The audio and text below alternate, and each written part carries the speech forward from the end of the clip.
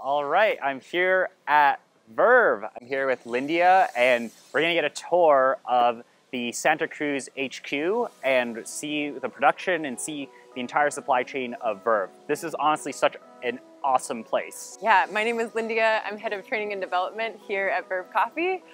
This place is amazing because it is our heartbeat, right? Like all the coffee that comes in and all the coffee that goes out, it comes through these doors. So all the coffee that makes its way all over the country moves through this space.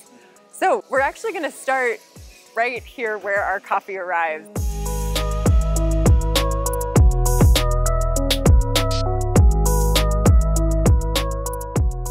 So we have coffee here from all around the world. If you look at these shelves, we've got coffees from Ethiopia, from Kenya, from Colombia, from Costa Rica. So we stage pallets for our blends. We have 7 evergreen blends that are always available all the time. And we also have single origin.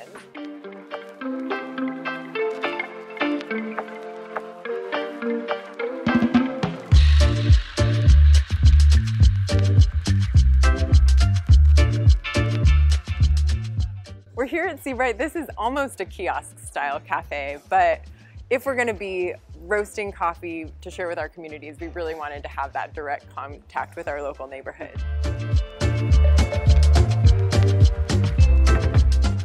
And now we're in the Verve training lab. Yes, so as you can imagine, if we care so much about our sourcing philosophy, we also care a ton about our preparation.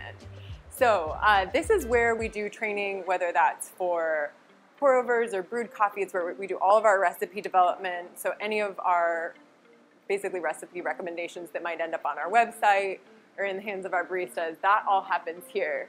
It's a really great display of craftsmanship and openness to coffee, and I think it really well aligns with the philosophies here at Verve. All right, well, we're here at Verve, and I'm here with Colby, who is one of the co-founders of Verve, and it is an honor to be here with you. Oh yeah, likewise, thanks. For people who've never heard of Verve before, how would you describe Verve to them? I describe Verve probably saying we're a West Coast craft coffee brand. And how did all of this start?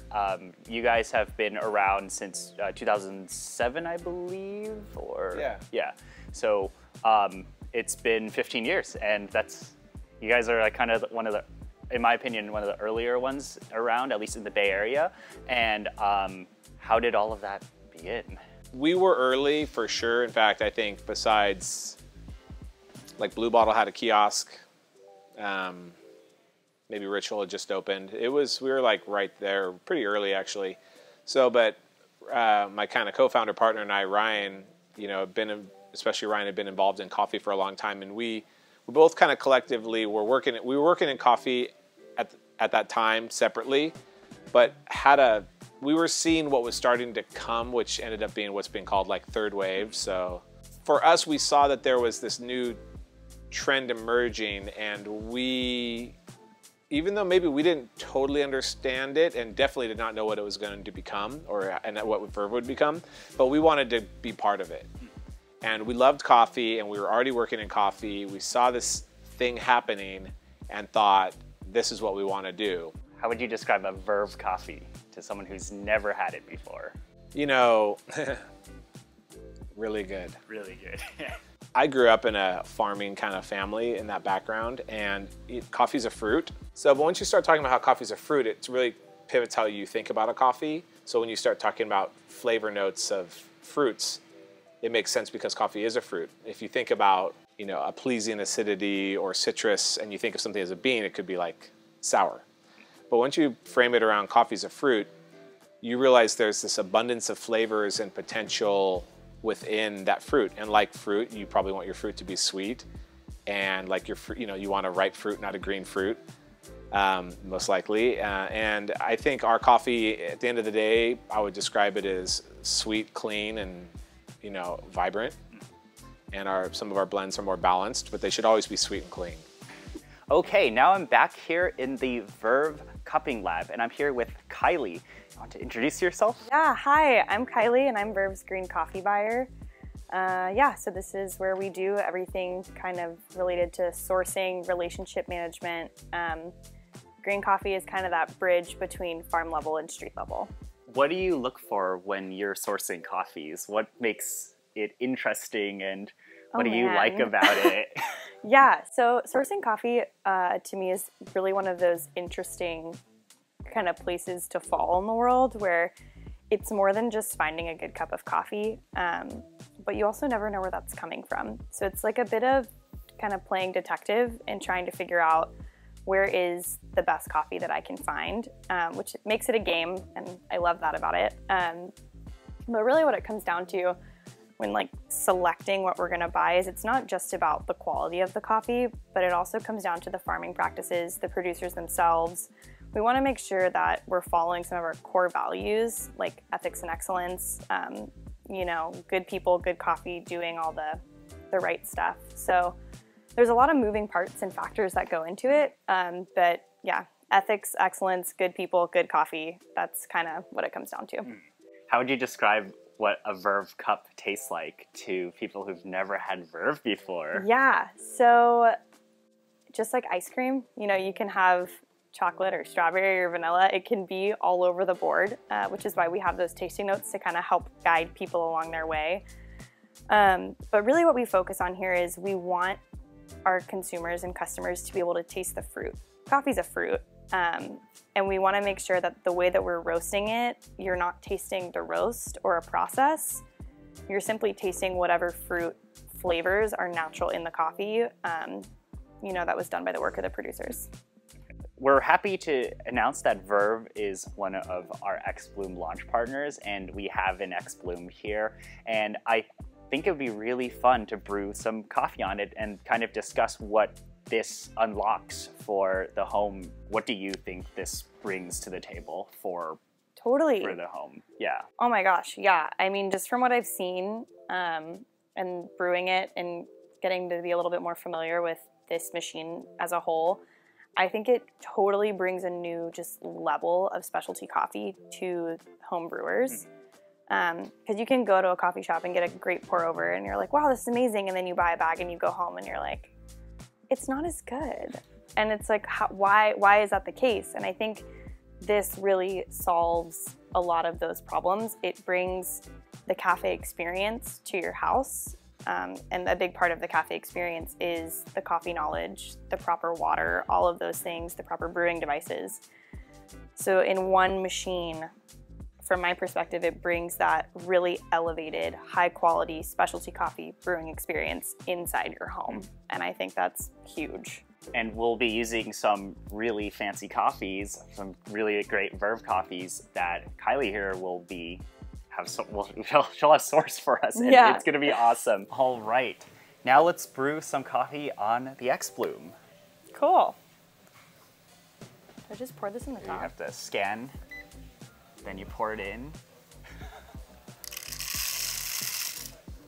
And you put that there. There we go.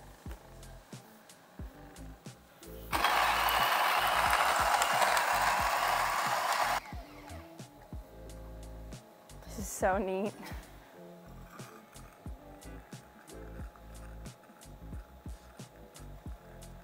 It's really cool how the water stream will move depending on how you want it to flow. And weren't you saying that it's programmed to stop so it doesn't overflow? Yeah, so there's a weight sensor in here, so depending on how darkly roasted the coffee is, it will prevent it from overflowing. So there we go, now it's done brewing, and we have an amazing cup of Verve Sermon. This is probably one of my favorite blends, and I feel like that's pretty common among Verve employees. Sermon is easily a fan favorite. It's great as a pour over, but it's also really great on espresso. And this coffee, for me, you kind of get you get a little bit of like the coffee taste aside from just coffee, and you get like the fruity blueberryness and the fun, lighter, delicious notes of coffee. I haven't had much of Sermon recently. Yeah. So we just brewed a cup of Verve Sermon, and what's really cool with this is we're able to let roasters express the way the coffee is supposed to taste, the way they intend the coffee to taste. That's what we're really excited about, and we really appreciate Verve to being a part of this. And I just really want to thank Kylie for being here and talking about Verve Coffee and how all the good coffees are sourced and all of that. But yeah, this is a tasty cup. Yeah, Great. I mean, I think the xBloom is just really cool because coffee is such a communal experience. Going to coffee shops, going to the whole, that's Verve's thing is like street level. That's our signature espresso because it's just, you're there with everybody. But I think, you know, coffee is also a super personal experience if you want it to be. And that's where I feel like xBloom is kind of connecting those pieces of getting the high quality specialty coffee taste while being at home. And I know like our menu is constantly changing, just as coffees go in and out of season year after year. So I think it's really neat that you can program this, or we can program this to share with customers how we think, hey, this year's version of this coffee will be best brewed like this, and they can have that cafe-like experience from the comfort of their own home. We're going to be working really closely together on picking those coffees for you guys, and we'll have them all dialed in, and you're going to be able to taste the coffees the way that Verve intends them to taste. And I think that's so much fun, and I just wanted to thank Kylie for being a part of this and telling us about Verve and brewing some coffee on the xBloom. So yeah. Yeah, Awesome. Thanks for having me. Yeah. Thanks for bringing this down here. It was a Yeah. super fun way to try it. Yeah, thank you. Okay, cool.